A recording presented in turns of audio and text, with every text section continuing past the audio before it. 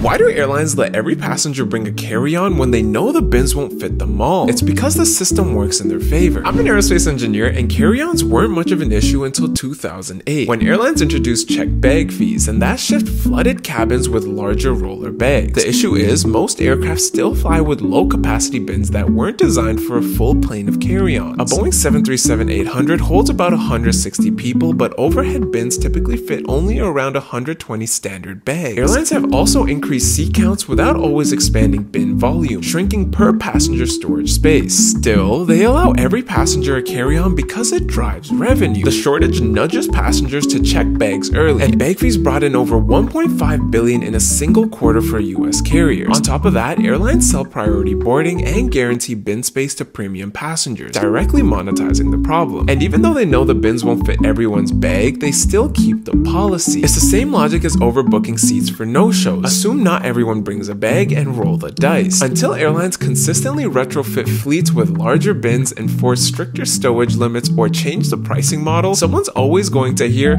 "Sorry, no more room."